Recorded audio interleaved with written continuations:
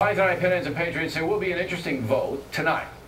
Many Factor viewers, as you know, don't like Bill Maher because he has become an uber left zealot. But Maher is also very tough on Islam.